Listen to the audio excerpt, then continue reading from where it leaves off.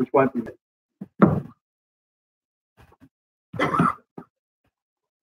Greg, I just need a quick tutorial, so up, down, forward, back, yes. I didn't give Greg's title. I apologize. Get up there. So there you go. Well, good morning and welcome. You may notice my accent is from the South, not Alabama. I tend to speak quickly, and we're going to cover a lot of ground quickly in this session. We're already running the time. As Stephen said, even though I'm normally happy for you to interrupt, just if I do start speaking too quickly, put your hand up and tell me to slow down. But if you've got questions, we'll be delighted to answer them as we go forward. Just some quick acknowledgements in terms of declarations, because those have been covered pretty well by Stephen. I thought I'd start by talking through this quotation, which I think is, and I've said on standards committees around the world, you cannot get a clearer definition of cleaning than what Dr. Michael Berry wrote in his book, Cleaning for Health. The sole purpose of cleaning is to remove unwanted soils and residues.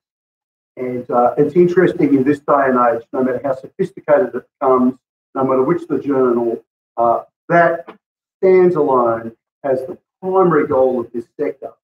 And it will, as we go through, you'll see that there's all sorts of great reasons why that isn't done very well. Now, I want to start by talking about my old friend, the Black Plague or the Black Death, Yersinia pestis.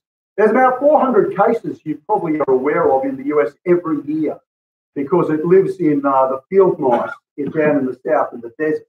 So the CDC gets up to 400 reports of cases of Yersinia pestis every year, even in the US this day. Of course, in the 1300s, somewhere between 75 and 200 million people died.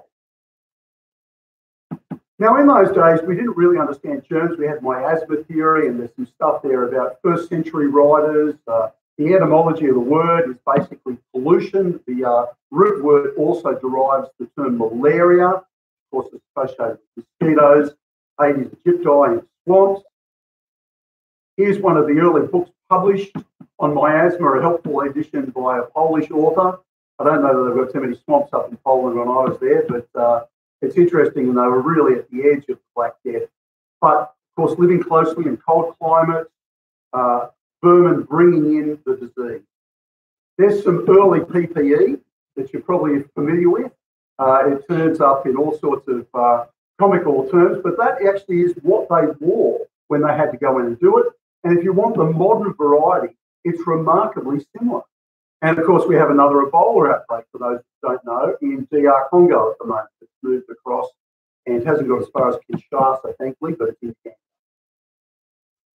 Now, germ theory is, just to refresh you, because you would think this is well known, but you go into hospital, and sometimes the worst exponents of what to do, or of what to not do, are the doctors. They seem to really think that their hands are clean, and whatever they do is above the level of microbiology.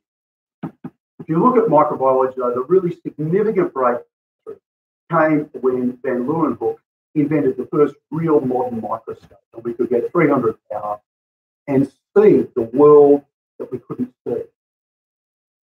Now, one of the cross-reference points I'm going to come back to is, ironically, in hospitals still around the world, they go looking for what they can't see. Visual inspection is still the primary industry of cleaning and hygiene measures. It's unbelievable. And even hand hygiene. Their audit systems globally for hand hygiene depend on observational analysis, which is so marred by the deconstructed process of having someone stand in the corner with a white clipboard marking things off. Hawthorne would have been proud beyond measure. And of course, the big breakthrough in terms of modern epidemiology was Dr. John Snow and the Broad Street Pump. Probably all know the story. There was an outbreak of cholera. It was found by John Snow to be particularly associated with a single pump, which later on turned out to have been contaminated. The groundwater was contaminated with sewage. Now, it begs the question, why would you ever leave England? I'm just going to go over here because the pointer's not working. And This is an important thing just to note because some of the data is quite interesting.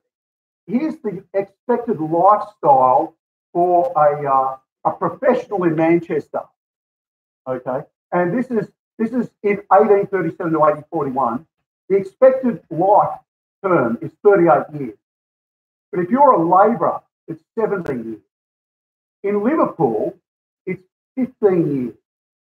For Bethnal Green manufacturing, which of course is a dye using arsenic, 16 years. Why would you ever leave England? You can understand why the Irish stole loads of bread, just get sent to Australia as convicts and get away from the country.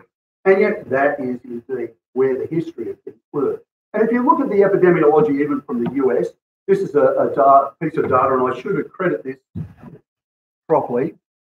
This is actually taken from a wonderful special edition of the American Journal of Infection Control from 2008, which was co-sponsored by the Soap and Detergent Association, with wonderful epidemiological data. And I'm going to use a few slides here just to remind us of where we come from. But if you look at the epi data, you'll see that all of the significant spike outbreaks are all microorganisms: yellow fever, smallpox, cholera, smallpox, and so on we go. And it's always the children that suffer. The children always suffer. This is the mortality, infant mortality. So this is under 10-year-olds in 3 different places: Massachusetts, England and Wales, and the United States. I'm going to use this point again because it's going to be easier for me. I'm sorry. But you'll see that up until about 1900, there's a really significant change in 1900. And before 1900, it's really grim. Childhood mortality is terrible everywhere. There was no distinguishing issue. But from 1900 onwards, we suddenly have this diminishment. And a couple of significant things happened. Well, first of all, let's look back. I know that this is hard to see, but the top 4 causes of death, and again, these are from early data. The first one's 1916. The second one is from 1928, I think, and 1998. The important thing to note is, in these 2 slides, all of the early causes of death are basically infectious or communicable disease. And yet, by the time you get to 1990, not only have the numbers dramatically dropped, but the causes are now totally different. And very rare is, in fact, infant mortality due to infectious disease. And the crude death rate, of course, is going in the opposite direction to life expectancy as we improve things. And the big breakthroughs, which we're going to come back to a little bit, are very simple: separating sewage from water, getting vaccines working, and the introduction of modern antibiotics. But there's another impact factor that runs beautifully linear with the improvement of life expectancy, and it's this sector. This is a graph on the impact of hygiene products. Now, the other big thing that happened around 1900, that you probably will remember, the older ones like Stephen, is there was an outbreak at the turn of that century of Yersinia pestis globally. There was another mini outbreak, and it was moving around on the ships because global trade was starting to take place. The rats were moving around, and one of the things that needed to be done was to fix housing, which was one of the other great steps forward. You need to make the houses vermin-proof. We needed to make sure that we didn't have the rats living literally with us, the fleas with us. The mice needed to go. Cleanliness needed to improve. Running water came into houses. Sewage came into houses so frequently, or at least the night part, or the water was in the house but the sewage was outside. And these breakthroughs are hygiene breakthroughs. And the improvement of hygiene market in this graph, as I say, by the continuing sale of hygiene products, whilst it mightn't be perfectly correlated because this is real life and not randomised trial, it looks very interesting. And our sector should be rightfully proud. I won't basically show you that too much, but again, you see the infant mortality rate also associated with it. So, obvious conclusions for the history: vaccines obviously are important, the improvements to housing, antibiotics, and the death rates have fallen proportionally with improvements to hygiene. So there's some history, a very quick run through. But let's look at more recent pandemics, because that's when it gets really really important. And I'm going to start with antimicrobial resistance because even though it's very current now, it actually started, when you look at the data, from even before antibiotics were introduced in 1942. So first commercial use of antibiotics in 1942 during the Second World War. But in fact, in 1940, even though the penicillin breakthrough was 28, in 1940, Howard Florey already proved that Staphylococcus aureus could develop inherent resistance through sublethal exposure to. So even before the antibiotics hit the market, we knew there was going to be a problem. And when you think about it logically, we're using fungus to fight bacteria. Now, depending on your view on evolution, that's a fight that's been going on for between 400 million years, 20,000 years. But they've been fighting together pretty successfully for a long, long time. And I mean, what were we thinking? What, this is the panacea forever, that they aren't going to work it out? Of course they're going to work it out. That's what bacteria do. And of course, now you've got things like ESBLs moving around. Mortality rates are horrific. The big bug that we're all really worried about is a thing called Klebsiella pneumoniae. There's only been one mini outbreak in the US at this stage. If that bug gets loose, it's one of the ones that really has tremendous characteristic capacity to resist antibiotics and resist basically everything. Now, of course, the next pandemic we come to is really quite a large one as well, and that is the summary of HIV. First really observed in the 1980s, but in fact, genetically, and this is the advantage of modern genetics, we now know through retrospective studies that this virus probably came out of chimpanzee into humans somewhere in the area around Kinshasa, which is now what we know as DR Congo, Zaire at one stage, Congo before that, probably in the 1920s. And there were probably low-level cases that bubbled along for quite a long while, but somewhere, for some reason unknown, in the 80s, it broke loose. And by the time it was realistically identified first by the French in Pasteur and then confirmed by the CDC, there was somewhere between 100,000 and 300,000 people that had already been infected by HIV. And I won't go through the full time series, but I will make a quick mention of a very significant issue, which is that in 1985, the CDC released the first edition of Universal Precaution. Now, it was all aimed at HIV, and let me summarise it for you. Key points. Use lots of barrier protection. Take care with blood and body fluids, lots of barrier protection. Clean everything thoroughly with a neutral detergent, totally undefined, we'll come back to that. And then use heaps of chlorine, anything more than 1,000 parts per million, but the early edition actually had it at 10,000 parts per million. So that's 10,000 times the amount of chlorine you have in your swimming pool. And that was going to be used globally. Really significant, aiming at HIV, which we now know is actually quite hard to catch. You've really got to work at catching HIV compared to, say, the hepatitis virus. You know, 1 in 3 needle sticks with the hepatitis B virus will go seropositive. That same number for HIV is about 1 in 300. So it's relatively difficult to catch compared to some of the other bloodborne viruses. But that document had global ramifications. Not because it actually stopped HIV, because really, men who have sex with men catch HIV, certain women will catch HIV, intravenous drug users will catch HIV, people who receive blood transfusions from uncontrolled blood sources may catch HIV. There's a bunch of people who are high risk, but the general population, healthcare workers, incredibly low risk. And of course, I don't have time to show you, but if you want to see a really terrible early ad, this is an Australian ad. I really wanted to show it to you, but it goes for too long. You can look up that YouTube website and watch the Grim Reaper playing bowling balls with human skittles at the end of the row. It's horrific about take care with HIV. And the reality is that since the 80s, mortality is about 40 million.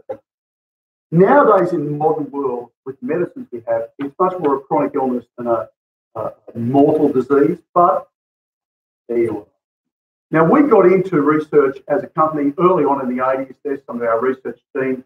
The late Professor Yvonne Klossart, my father, is up there. and also Professor Karen Vickery, who continues as a research associate with us.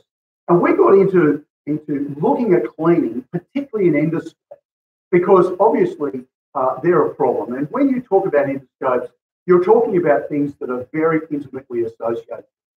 I'm sure that all of us seeing so many faces and hairs that are perhaps greying a little bit. Hopefully you've all had your local colonoscopist do a procedure for you to check that you've got no polyps. You should, of course, all be being done once you turn 50, at least every 5 years, and once you turn 60, every second year, so they say. And it's a very touching experience. Now, it will come as no surprise to any of us that most human pathogens come from other humans, and we help the bugs out. There is our little friend walking down the corridor with his UV pole, unguided, unassisted. And of course, when he lays on the bed, he's ready to go, and so too are the bugs. Now, I just want to briefly mention endoscopes because they are interesting. They are a reusable medical device. They're subject to cleaning and sterilisation, and they're subject to the sporting classification scheme. There's been a whole bunch of literature about endoscopes. One of the prominent co-authors in the field is saying we should definitely move to sterilisation of these things rather than high-level disinfection. The flaw is he doesn't understand. That particular author has really not understood some of the information I'm going to speak to you of today. So one of the problems, of course, is you've got bad design. This is an endoscope. This is an ERCP scope that was associated with a liposcope and subject to recall. And that little button at the end there folds out into the pancreatic duct. So it goes all the way in your tummy, down through here, through the two sphincters, and pops itself all the way up into your pancreatic duct. And the little thing goes, whoop, pops out, and the little wire comes out and has a look around. Trouble is, it's almost impossible to clean the tent. And it's been associated with outbreaks. So there was an outbreak of pan E. coli that an MC variant, and 12 people at least died, probably more like 25. There's been a bunch of research. This is public. This is a paper that reviewed the issues in infection control hospital epidemiology. Our products were actually involved in this because they were being used. The particular review here is from UCLA, and they were being used at that particular location. But the story starts much earlier. We got into this in the 90s, and we found that endoscopes generally weren't being very well cleaned. And so we had a bunch of students that we were sponsoring back in the 80s, one of whom has now gone on to become, in fact, the lead author here, Anand Maradeva, is a very noted plastic surgeon, still working in biofilms. And in fact, his latest work has shown that breast implants that have a textured surface are materially associated with an oncogenic switch leading to a white blood cell cancer in certain subgroups. And so there's actually a mini outbreak of a cancer caused by a biofilm on the breast implant of this certain type of breast implant. And they're being recalled sporadically at the moment, but the FDA hasn't really recalled them. Which actually, well, TJ has recalled the whole lot. The French have already worked to recall them. So that's Arnold's work. But he found early on that we could find all sorts of viral nucleic acids, even after we'd been through a cleaning process. And in fact, one of the early findings, we had this very funny incident where we found that there were certain scopes failing, and we went down and called into a special meeting. And my God, you know, we've got all this failure and what's going on. And we were using glutaraldehyde in those days, pretty good sterilant. And it turns out the scopes weren't being cleaned properly. They were missing an entire. And so then they have a mini recall, and that was literature. And that led on to a whole pile of stuff about soils. Michelle Alpha, who's a very notable academic, a Canadian academic, actually has a review piece in the latest issue of American Journal of on biofilms and their effect on reusable medical devices, the issue of cross-infection. But the focus was really about soils, and even the disinfectant testing methods used in this country and in Australia and elsewhere focus on adding dirt into the disinfectant test now. But dirt or soil is not biofilm. We used to think they were the same. We used to think that the bacteria were, if you like, transient. They pass on by. But I'm going to show you with a few slides. We now know that's not the case. Now, one of the key people here is the late and great, very great Professor Bill Costin. His daughter still lives in Australia. I met fortunately met them a number of times at the University of Montana. Bill did more on biofilms than anybody, wrote seminal papers on it, Scientific American, lots of textbooks, was a terrific, and some of our work derives originally from Bill, including after a discussion where we went looking for biofilm on industry. Is that why they're failing? And what we found was when we recovered endoscopes from the field, nearly all of them were contaminated with bacterial biofilm. We're not talking dirt.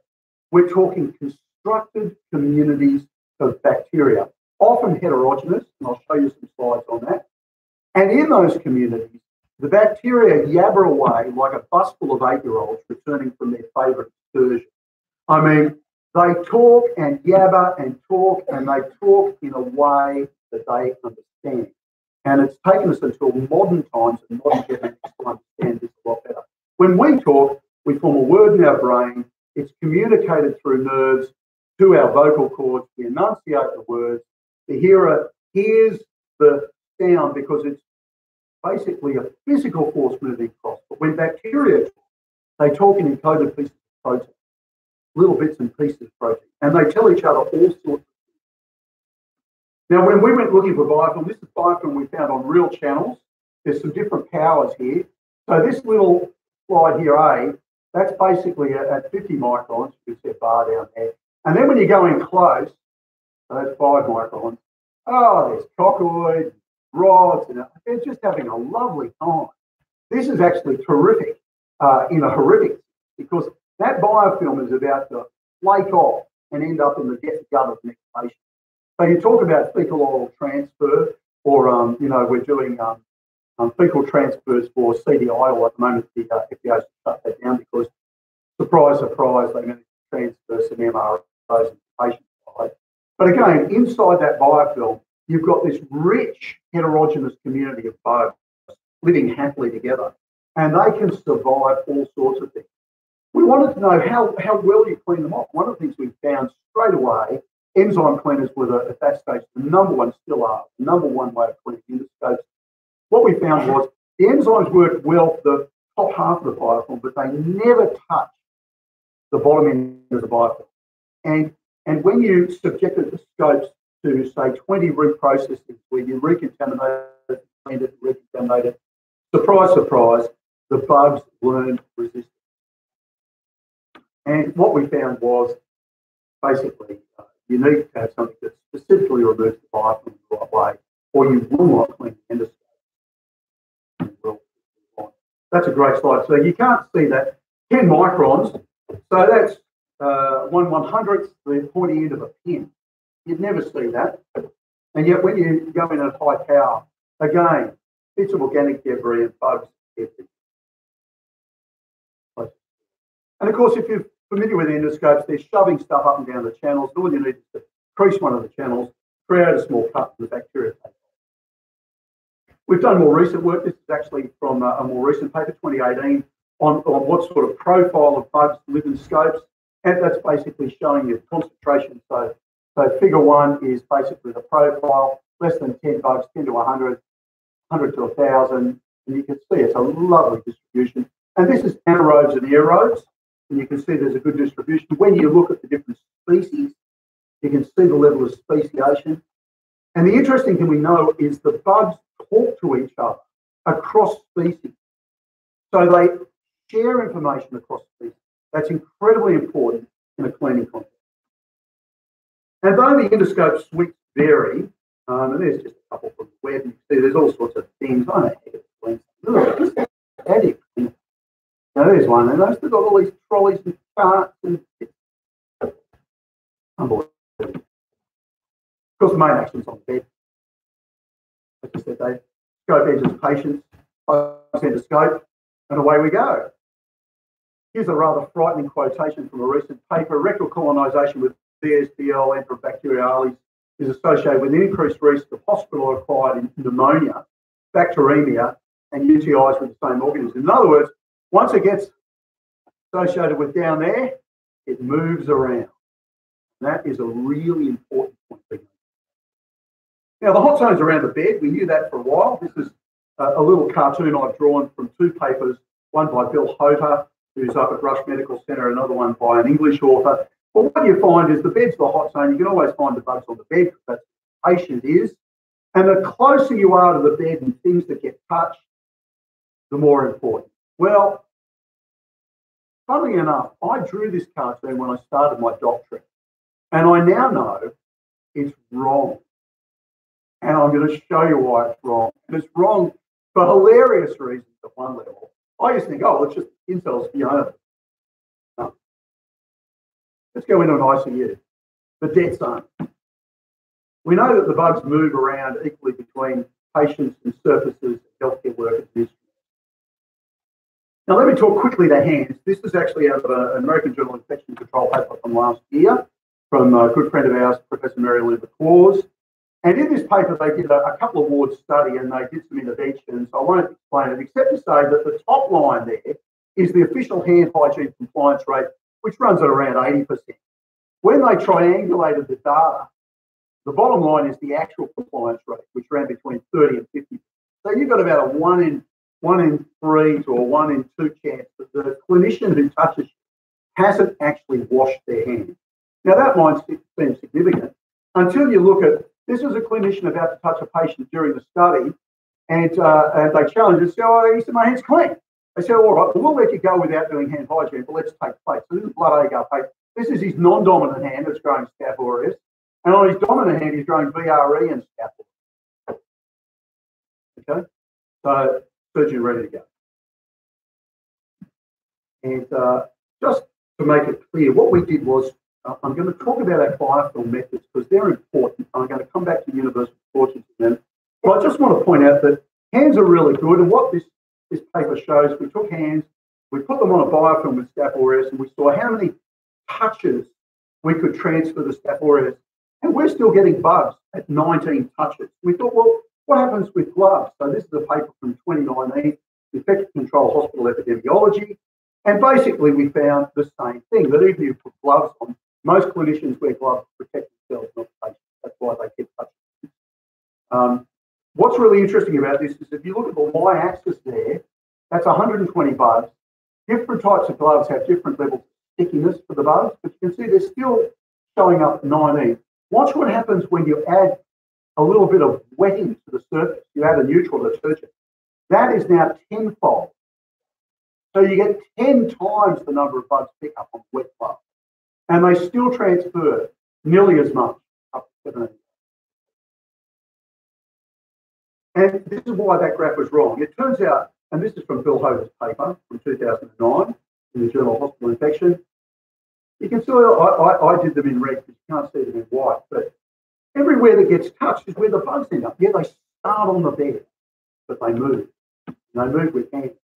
This is some work that we're actually still writing up from Knight et al. It's a slightly different presentation, but what we found, this is from a published paper in 2016. In a similar study, we did this mini walkthrough. We started with a clean bed on one side of the ICU, walked down the healthcare worker corridor to a clean bed on the other side of the ICU, and we swabbed everything as we went along. And what we found was the beds were actually being cleaned by the cleaning staff in ICU really well. Guess what? It was everywhere else because no one perceives they got dirty hands. The beds are the two clean beds at the end. This is things like the door handle to the nurse's station, the door handle to the sterile medicines lock room, the buttons on the pathology sampling device. And here's some of my favourites. The nurse's station, or that's unfair to nurses because everyone in ICU goes there, was filthy. No one hardly cleans it. It gets it once a week. Here's my favourite dirty item. You've probably heard me talk about this before. When you walk up to the ICU section there, first thing you do is sit down, and what do? You pull the chair across, and then you adjust the height. So when do you think we found the biofilm in the MROs? Up here on the chair. But these are the two favourites. This is the sterile medicines distribution trolley. That comes with free VRE. And here's the crash cart that comes with VRE and MRSA. Quick, patient 3. Save them. 72 hours later, they died horrific bacteremia. Now, this is a very seminal paper from 2012 We had an outbreak, or not an outbreak, that's not fair. The endemic rate of infection in particular ICU was running at more than 20% of in-bed. They tried everything, chlorinated everything, did everything. Finally, they had a new ICU they installed, and our team got to go in and literally cut it apart after it had been twice cleaned and disinfected terminal. So they did 2 terminal cleans, and then our team went in onto dry surfaces, chopped it up. And basically, we found biofilm everywhere. We don't have a lot of time to go through it. This is in the paper, but the biofilm varies from spider web type material. That lovely piece there is a piece of rayon on the Venetian line, but it's on the mattresses and the bed base, the entry doors, the plexiglass doors that you walk through. We cut the bit out where everyone's hands. That came with VRE on entry as well, and an MRSA on exit. Fantastic. So you walk in one side and you get VRE, and you walk out the other side and you get MRSA. Quite extraordinary. Mattresses are particularly interesting. So again, there's low power, and you zoom in, and you zoom in some more, and you find biological material on that. So we know that obviously if the patient's lying in the bed with no pants on, it's pretty easy for gravity to take effect of the bugs with heat to move down through.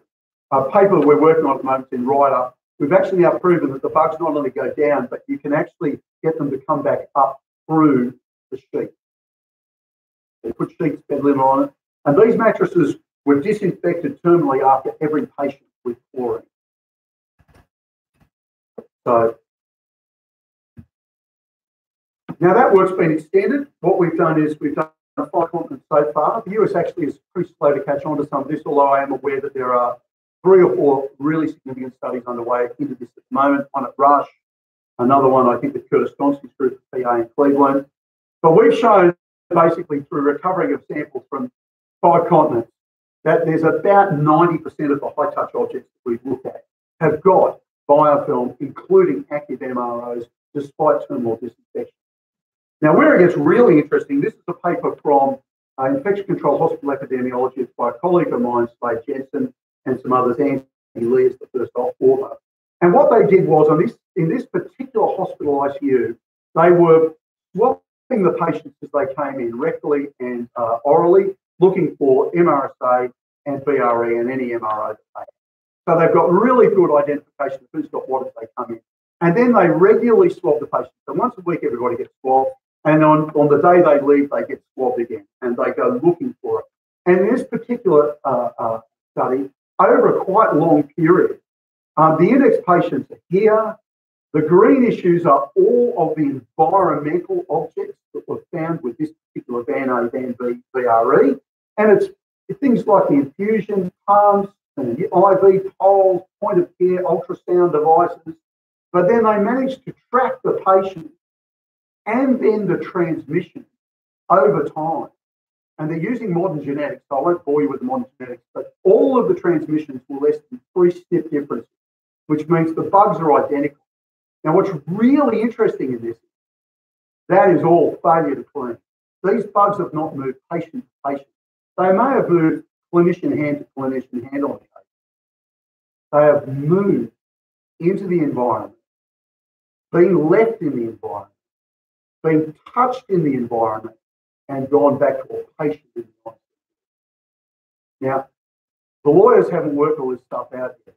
And I've said to a number of people, when the lawyers work out that this is actually negligent, it's going to be like a bunch of hot frogs on rocks, because all hell will break loose. And the way that it's working is modern IT workers using devices such as Malditol, Vitek 2, all this data is being collected, and it's there for a good old-fashioned summons to examine. And I won't bother to go through that, but again, more of it. So let me move on. Critical quotation, the survival of microorganisms on Earth.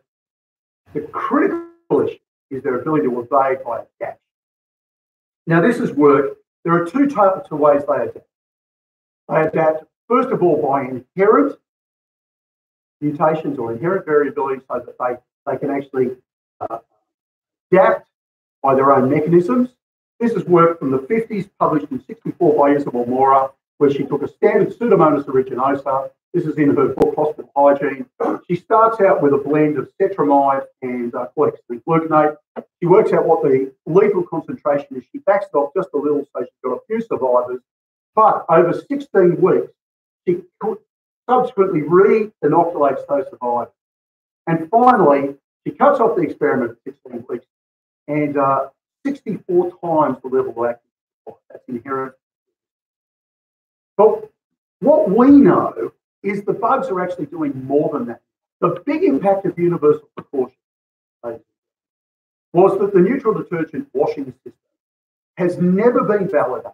They don't define what a neutral detergent is. Charge neutral, ionic, anionic, or is a pH neutral talking, say 4 to 6, 6 to 8, or 8 to 10.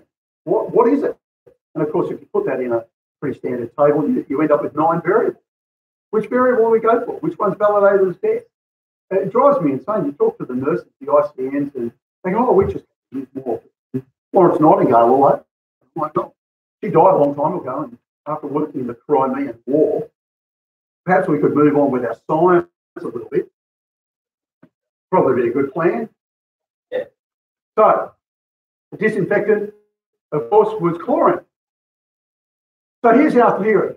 Our hypothesis was in our latest round of work with the grant we just finished was that what the bugs are doing is they're going, fantastic, look at this. How stupid are these people?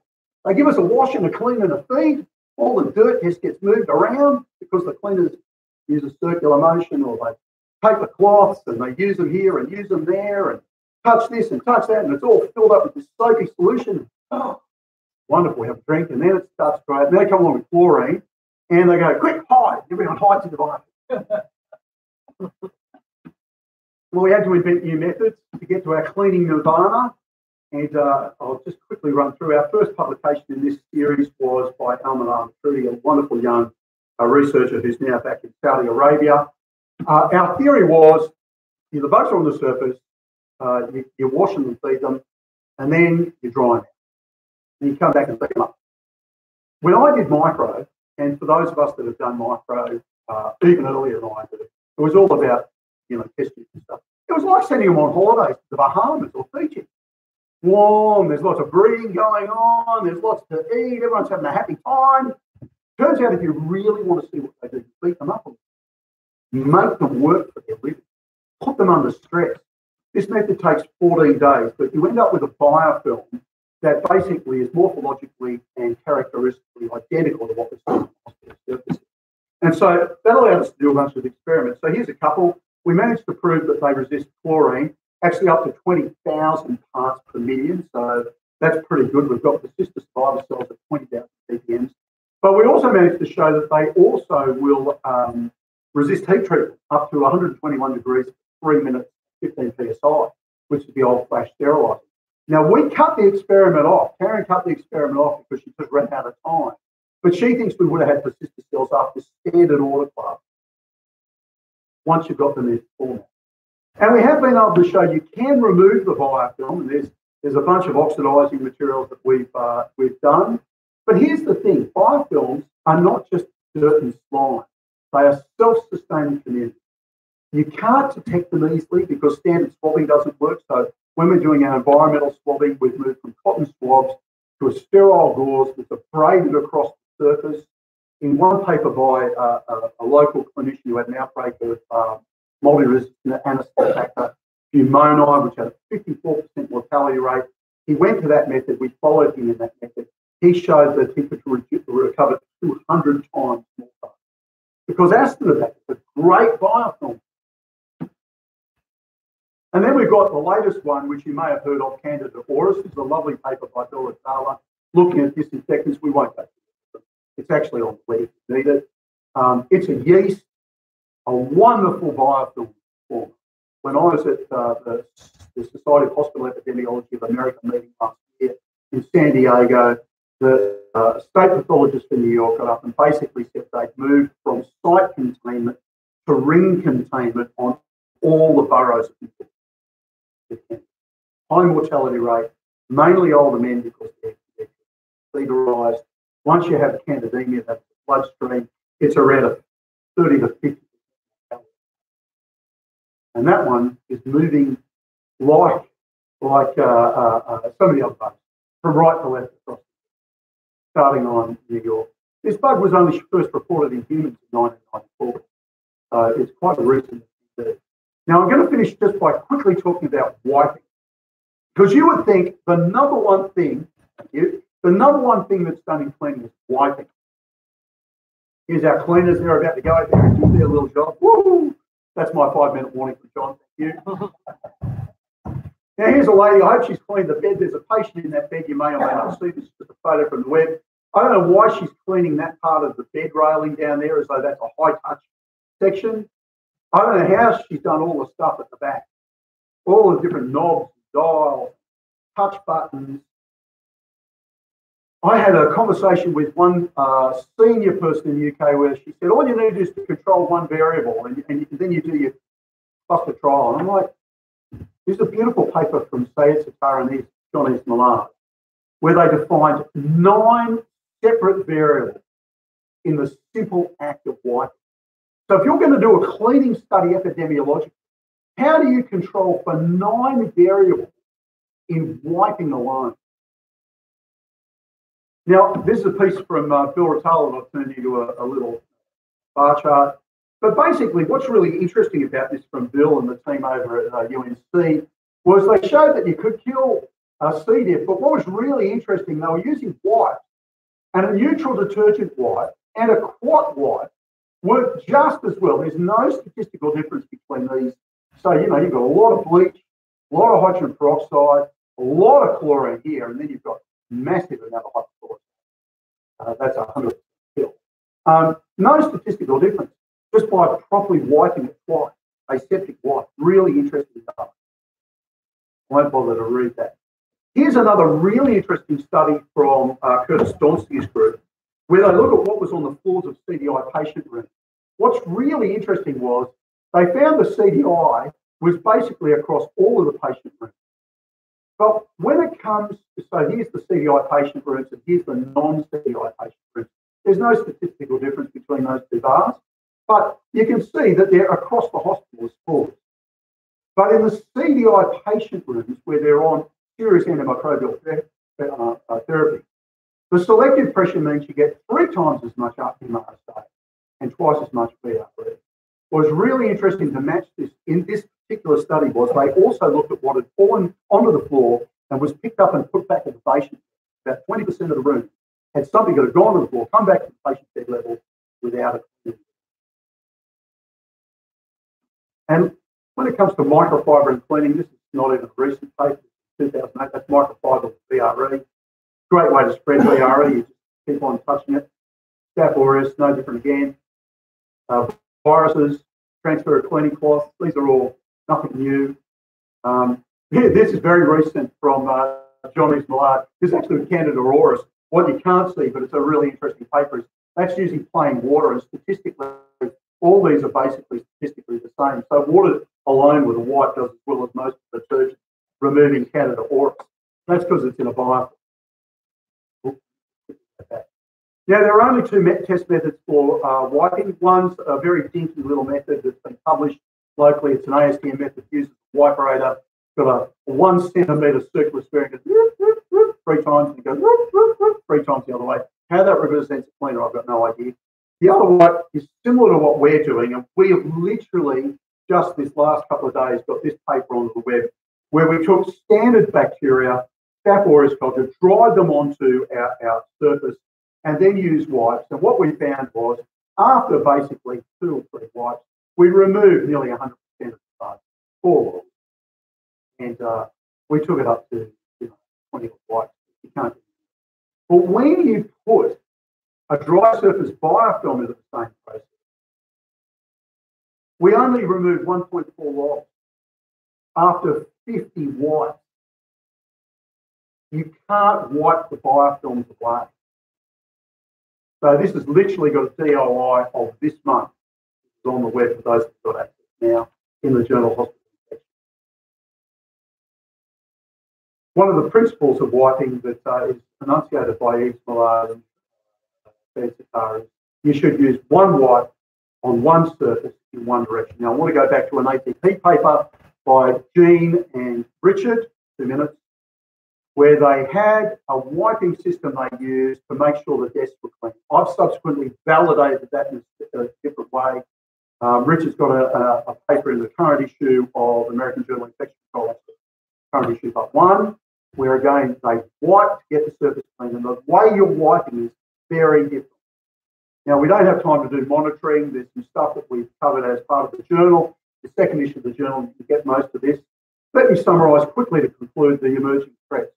AMR, even yesterday on CNN, they had an outbreak in Pittsburgh in the Children's Medical Centre of 10 cases of a new version of MRSA locally, where kids are sick and dying. And some of the kids who have been discharged have been colonised but haven't got the target just yet in terms of infection. Biofilms and cleaning methods, this is a huge area. It's going to open up in front of us all. Genetic tracing is going to have a massive impact on cleaning. When the lawyers work out that they can prove that there's been cleaning failure and infection as a result of cleaning failure, it's going to be picnic days. It's going to be very, very scary. And of course, the bugs are all still out there talking to each other. As we invent new antibiotics, it usually takes them less than 6 to 12 months to attain resistance and start talking to each other about how to do it. And what's the next new bug? So the conclusion, cleaning remains the first key method for improving environmental hygiene, despite the fact that test methods are poor and we really don't have standardised criteria on product performance. Name one cleaning detergent product anywhere in the world that's met an objective standard through an independently verified test and been out and verified by a regulator. Doesn't exist. Cleaning monitoring methods, there's a huge amount of work there. Others will speak. The biofilm area is subject to current research. I'm off to the Euro Biofilm meeting next month in Glasgow. CDC have now got a specialist working group on biofilms. Collaboration is the next thing I want to speak to. One of the amazing things about our business is we've collaborated with the tertiary sector research sector for more than 30 years.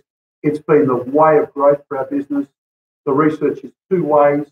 We don't let the fear of the marketing team interfere with the science. We let the findings be the findings and then find new ways to do things better rather than crushing the findings because they don't suit our marketing methods. That is just the... let's go back to watching Chernobyl again.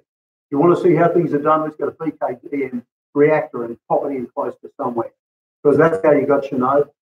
No, you have to let the science teach you and then learn from it.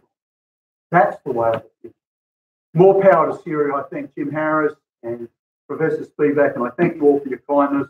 There's some acknowledgement, and I hand back to you.